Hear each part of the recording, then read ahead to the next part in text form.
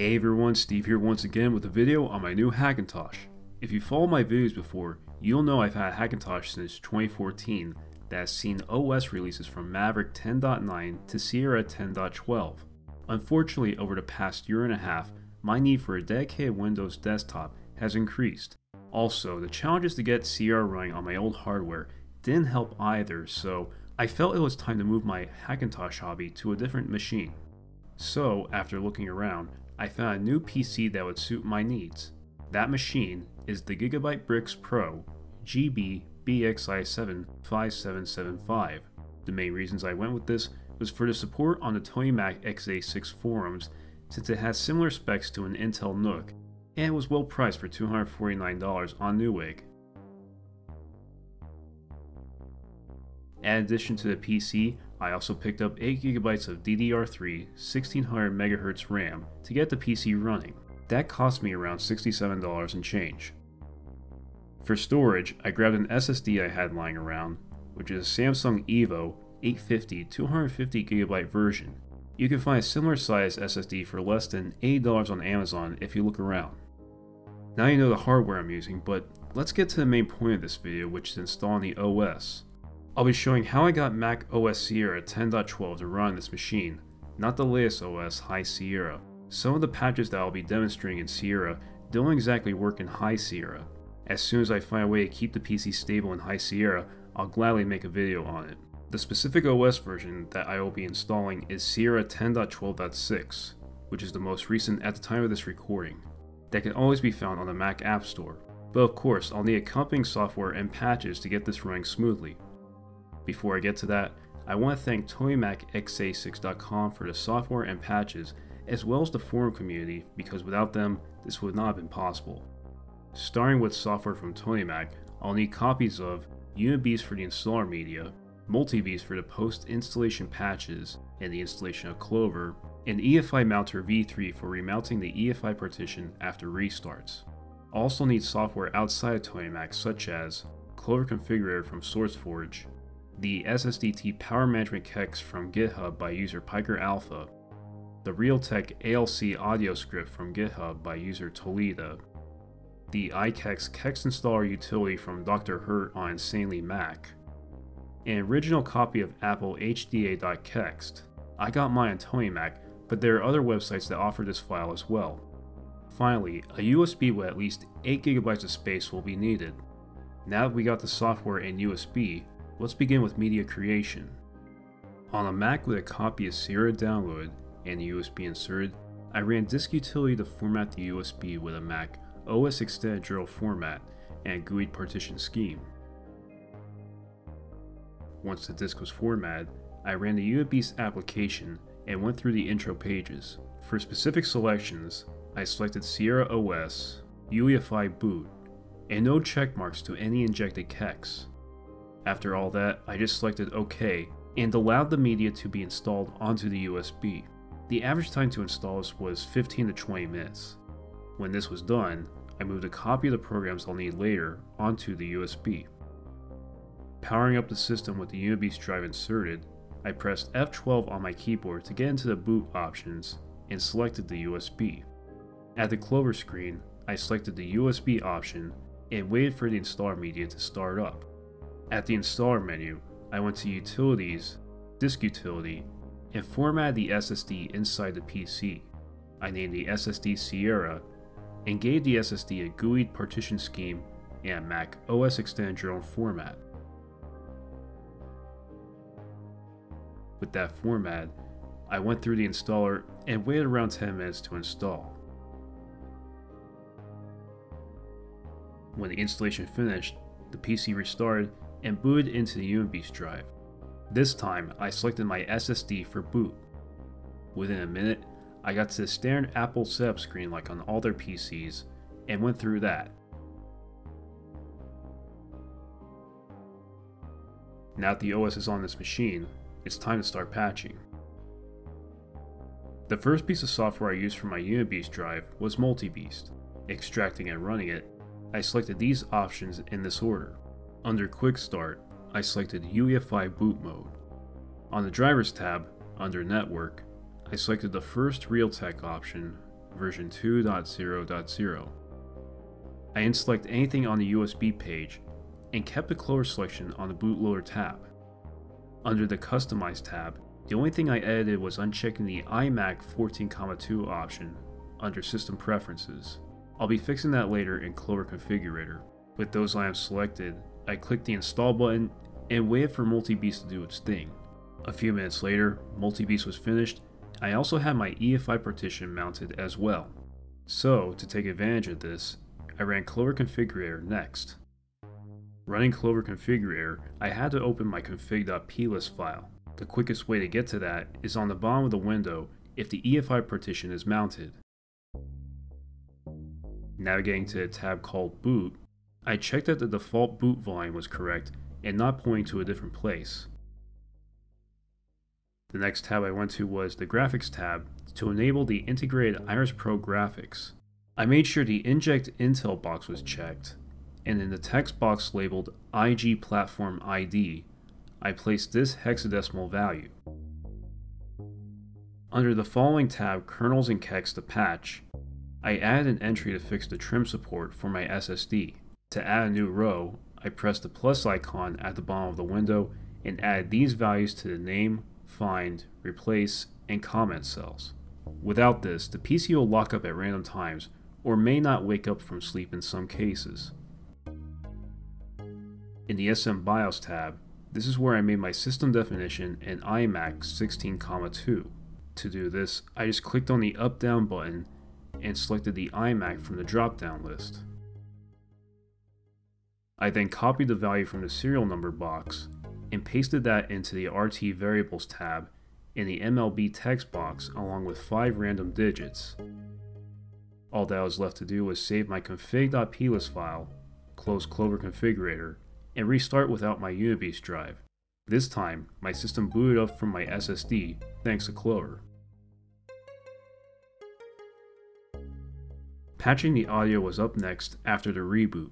I started with creating an audio shell script by opening a terminal window and entering this command to download the script to my home directory.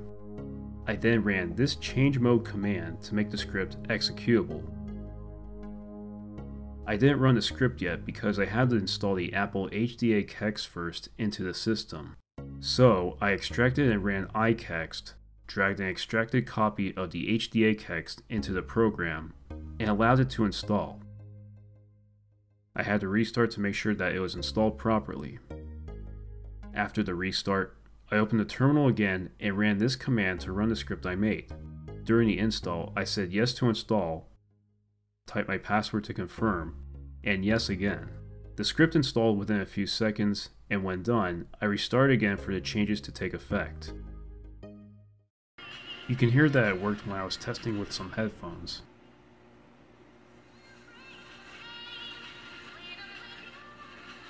Proceeding the Piker Alpha shell script, this should, in theory, allow the OS to detect all available devices and potentially help with power management.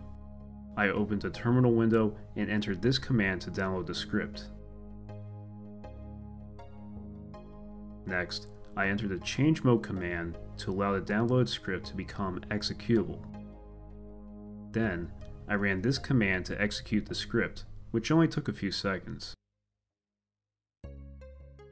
When a question came up on whether to open a .dsl file, I entered no. Finally, I entered this command to open a Finder window to 2 generated files made by this script. Moving that window over temporarily, I ran EFI Mounter v3 to remount my EFI partition. When a new Finder window opened to the EFI partition, I navigated to this directory. Moving this window to the side and bringing back my original window, I made copies of both generated files and placed them in the patch folder. Later, I restarted the PC to make the changes go into effect. After the restart, I checked the About This Mac page to check on if the changes I made were noticed. You can see for yourself that the iMac 16,2 definition was used and that the trim support was enabled. This was optional, but I also did some updating to get the OS the latest patches, and this is a simple process with just using the Mac App Store and restarting. The one downside to take note of when updating: audio will be broken after updating and will have to be reinstalled using the steps I used earlier. Because of this, I'm always keeping a copy of these 3 items. With that last step done, I now have fully functional Hackintosh. After using the PC for a couple months, I've run into a few issues which I'll address here. The first issue is audio. So far, audio only comes through the 3.5mm jack and not through an HDMI connection or mini DisplayPort. For me, this isn't a problem since I normally use headphones, but this may be a concern to others. I can't confirm if the SPDIF option works due to not owning any equipment with that connection, but I do have the option appear in the sound settings. And as I already acknowledged earlier, any OS patches breaks audio and needs to be reinstalled after patching. A second issue is with wireless and Bluetooth. The Wi-Fi Bluetooth card that's installed in the PC is an Azure Wave AW-CB161H. According to the Tony Mac community, this card is not supported by Apple. One possible solution to remedy this would be finding a new card that is both supported by Apple and that's compatible with the mini PCIe slot on the board. The other solution that I used was a USB dongle alternative. Using a cheap Wi-Fi dongle I purchased on Amazon and installing the drivers, I can connect my Hackintosh to my local network and gain internet access that way.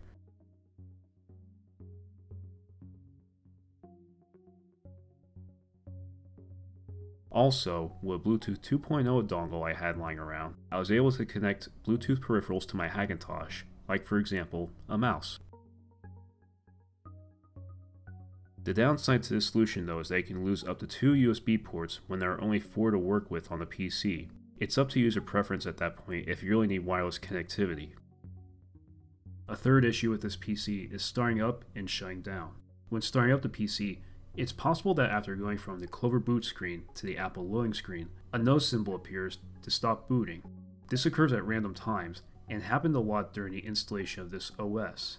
I had just found a patch to fix this after producing the first portion of this video, which I'll address here. On the desktop with the EFI partition mounted, I went through the partition to find this file and delete it. Next, I started Clover Configurator, opened my config.plist file, went to the RT Variables tab, and replaced the value in the CSR active config text box with hex 67. Then, I went to the Install Drivers tab and clicked on the button with this label on it and allowed that Kexts to install. Finally, I just saved my config.plist file and restarted, and that seemed to fix the startup issue. Now getting to the shutdown portion, it's known that the PC may not turn off after intentionally shutting it down, or restarts after a few seconds of being off. The only temporary solution I can come up with is opening the config.plist file in Clover Config, going to the ACPI tab, and checking the Fix Shutdown checkbox under Fixes. This seems to cut down on the amount of times the PC doesn't shut down all the way and restarts, but doesn't help with waking when USB devices are used, added, or removed. The last issue is with the fan on the PC. When I first tried using this PC with Windows, any type of workload from the simplest of tasks like using Google Chrome to something more intensive like video encoding or playing a Microsoft Store game would cause the fan to speed up and make noise. Since using this PC with macOS, the fan doesn't kick in as much as it would on Windows, except for intensive workloads like rendering a video, video conversion, and more. If anyone is planning to replicate this setup, high fan noise is to be expected and just to be dealt with. Besides these issues, I've had a fairly good experience with this Hackintosh. Thanks to the patches I've made, it's been reliable as a day-to-day PC. I even used the Hackintosh to edit this last portion of the video with a trial version of Premiere Elements. Just as a quick comparison when running something like Cinebench on this machine, the macOS results are pretty much on par with the Windows version on the CPU side. The graphics are kinda lagging, but it gets the job done with what I expect from this PC. As I stated near the beginning of this video, I'm actively working on getting High Sierra onto this PC and will make a video on it when it seems stable, so be on the lookout for that. But for now, this is Steve signing off, and now with a new Hackintosh.